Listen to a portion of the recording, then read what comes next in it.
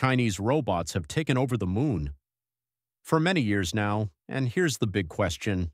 What exactly have they found up there? These robotic explorers have been roaming through regions that no human or spacecraft had ever reached before, scooping up rock and dust samples and sending them all the way back to Earth for analysis. And here's where things get interesting, because inside those samples, scientists discovered something completely new.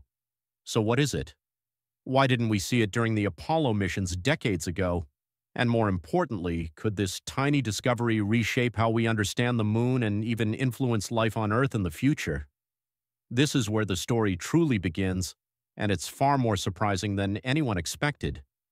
So now that we know China has uncovered something unusual on the moon, the next big question is this: why is the moon such a mystery in the first place?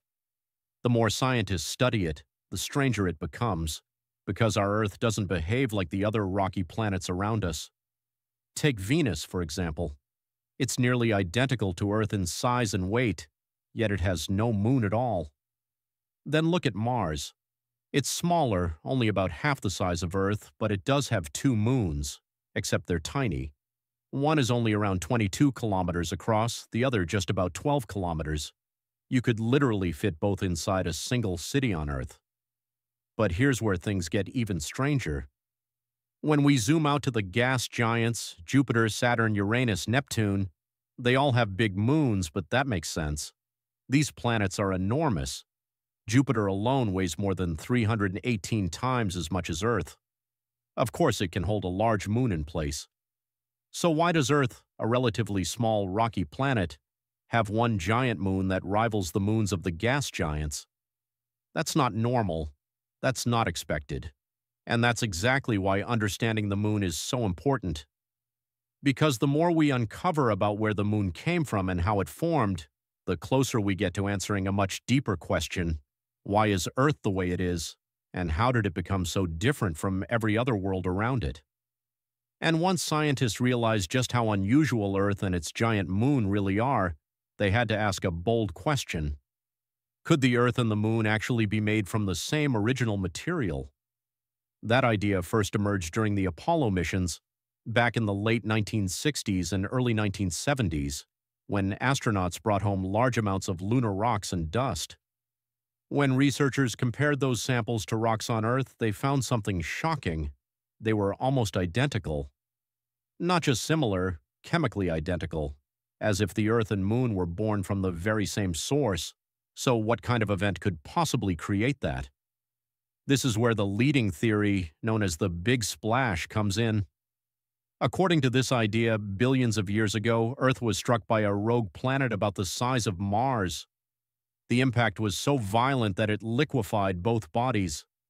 A massive amount of Earth's molten material was blasted into space, while the bulk of the impacting planet sank deep into Earth's core. The debris that splashed outward eventually cooled, clumped together, and became what we now call the Moon, a sort of mini-Earth that separated very early in our planet's history. To test this idea, scientists fed all known evidence into a powerful supercomputer that ran millions of simulations. And amazingly, one scenario reproduced everything we know about the Earth-Moon relationship: the matching rocks, the size of the Moon, its orbit, even its unusual density. That simulation became the strongest support for the Big Splash theory. But here's the twist. Even with all that evidence, the Big Splash still isn't fully proven. New discoveries, especially the ones coming from China's lunar missions, are starting to reveal details that don't quite fit the old explanation. So the real question now is, what piece of the moon's origin story are we still missing? And this is exactly why, over the past 5 years, China has stepped into the spotlight of lunar exploration. They've been pouring resources into powerful rockets, precision landers, and highly advanced robotic rovers, all with one mission in mind: to uncover the moon's true origin. But why is China so determined to solve this cosmic puzzle now? And what have they found that no one else ever has? So if China wants to uncover the moon's true origin, the best place to start is the one region no human had ever reached before: the far side of the moon. And here's something many people still get wrong. The far side is not the dark side. It receives plenty of sunlight, It just never faces the Earth. That alone makes it mysterious, but what China discovered there is what truly shocked scientists. With the Chang'e 4 mission, China became the first nation in history to land on the far side, and immediately one thing stood out. This hidden hemisphere looks nothing like the moon we see in the night sky. The near side, the familiar face we've looked at for thousands of years, is covered with dark volcanic plains, smooth, wide, and relatively flat. But the far side, it is rough, jagged, and absolutely loaded with impact craters. There are almost no volcanic seas at all. That tells scientists something critical. These two sides formed under completely different conditions, and discovering why could rewrite everything we think we know about the moon. To dig deeper into this mystery, the Chang'e 4 lander deployed the Yutu-2 rover, sending it on a journey across the ancient von Karman crater. This massive depression sits inside an even larger impact basin created nearly 4 billion years ago, one of the oldest and largest scars on the entire moon, stretching wider than the country of India. And here's why scientists are obsessed with this area. A meteorite powerful enough to carve a basin that size would have punched through the moon's outer crust, bringing deep hidden materials up to the surface, and that's exactly what happened. While traveling across the crater floor, Yutu-2 made a groundbreaking discovery: samples of rock believed to have originated from the moon's mantle, the layer beneath the crust. No Apollo astronaut ever found mantle material. In fact, this is the first time in human history that scientists have ever held evidence pulled from so deep inside the moon. So naturally, the next question becomes, if the far side reveals the moon's inner layers, what other secrets might still be buried there, waiting to be found? But Yutu-2's discoveries didn't stop there. In late 2021, the rover captured a strange image on the far side of the moon, something that looked like a perfectly shaped cube sitting on the horizon. Immediately, the world exploded with theories. Was it a structure, a long-lost artifact, a sign of intelligent life? For a moment, it felt like a real-life scene from 2001, A Space Odyssey. But as Yutu-2 slowly made its way closer over several weeks, the truth finally came into focus. The mysterious cube was nothing more than a rock. The odd shape had been created by low-resolution images, square digital pixels, and dramatic shadows cast across the lunar terrain. In other words, our eyes were tricked, but the global attention it caused proved one thing: the moon still has the power to captivate our imagination. And that fascination pushed China to take the next giant step. In the year 2024, the Chang'e 6 mission returned to the far side, this time not just to explore but to collect samples and bring them back to Earth. This was a historic moment. For the first time ever, humanity obtained physical material from the moon's hidden hemisphere, a region untouched and unsampled throughout all of Apollo history. These far-side samples hold answers to questions scientists have been asking for decades. What secrets lie beneath those ancient craters? How different is the far side from the face we see every night? And most importantly, what new clues about the moon's true origin might be locked inside these untouched grains of dust and rock? The deeper we look, the more the moon surprises us. Up to this point, the far side has revealed mysteries no one expected. But to understand how groundbreaking China's discoveries really are, we need to compare them to what came before. And here's something most people don't realize. The Apollo missions barely scratched the surface of the moon.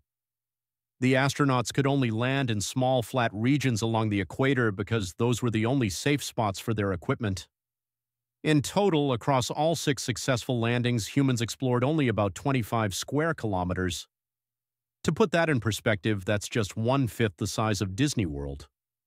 Imagine aliens landing there, walking around for a day, and then claiming they understood the entire Earth. That's essentially what we did with the moon. China, however, is approaching the moon with a very different strategy. Instead of sticking to safe, flat plains, they're targeting geologically complex and scientifically valuable locations. A perfect example is the Chang'e 5 mission, which touched down on a volcanic dome, an area no human had ever sampled, and what it found changed everything. Among the material returned to Earth was the youngest lunar rock ever discovered, dating back around 2 billion years. That might sound old, but compared to typical Apollo samples, which were often more than 3 billion years old, it's surprisingly young. This single discovery proved something major. The moon stayed volcanically active for far longer than scientists believed. For decades, we assumed the moon cooled quickly and remained geologically dead. But now, those assumptions are being rewritten. So the question becomes, if one mission could overturn decades of certainty, what other long-held beliefs about the moon are waiting to be challenged next? And as if rewriting the moon's volcanic history weren't enough, the Chang'e 5 mission delivered something even more surprising, a discovery so rare that it instantly captured the attention of scientists worldwide. Inside the returned samples, researchers identified a brand new mineral never seen before on the moon or on Earth. They named it Chang'eite, a tiny, transparent crystal smaller than the width of a human hair. But the real excitement wasn't about how it looked, it was about what it contained. Chang'eite held traces of helium-3, one of the rarest elements in our solar system. And here's why that matters. Helium-3 is considered a potential fuel for future nuclear fusion, an energy source that could one day provide massive power with zero radioactive waste. The moon has plenty of helium-3 because its surface is constantly bombarded by solar wind. Meanwhile, Earth has almost none thanks to our protective magnetic field that blocks those particles. Now, fusion reactors capable of using helium-3 don't exist yet, but if humanity ever develops that technology, helium-3 could revolutionize clean energy forever. So the discovery raises a huge question. Could the moon one day become the key to solving Earth's energy challenges? China's sample suggests that possibility is closer than we once believed. And just when scientists thought the Chang'e 5 samples couldn't get any more surprising, they revealed something no one expected to find in that location: water. But not the kind of water researchers had been searching for in the frozen shadows of polar craters. No, this water came from the side of a volcano, a place flooded with sunlight. That immediately raised a huge question: how could water survive in such a warm and exposed environment? The breakthrough came when scientists examined a new mineral called ULM1, a hydrated salt with water molecules locked tightly inside its crystal structure. This wasn't just hydrogen or oxygen showing up separately. It was a full H2O molecule, preserved inside the mineral like a message sealed in stone. And that changed everything. Because if water can be detected in a sunlit volcanic region, then it suggests something far bigger. Water might be scattered across the entire lunar surface, not just hiding in rare pockets of eternal shadow. Suddenly, the moon begins to look far less dry and far more promising than we ever imagined. And here's why that matters. Water is the single most valuable resource for building a human base. If water is truly widespread on the moon, how soon could humans establish permanent lunar settlements? This discovery doesn't just rewrite science textbooks, it reshapes our vision of humanity's future beyond Earth. So now it becomes clear why China is investing so heavily in the moon. Their goal isn't just scientific discovery, it's preparation for human habitation. Every rover, every lander, every sample they bring back is a piece of knowledge needed to build future lunar bases. Unlike the Apollo missions, which lasted only a few days at a time, a long-term presence requires understanding water sources, minerals, geology, and even energy potential. And right now, China is leading that charge, mapping out the moon with more detail and ambition than any nation before. Which raises the final inevitable question: could China be the first country to establish a permanent human settlement on the moon?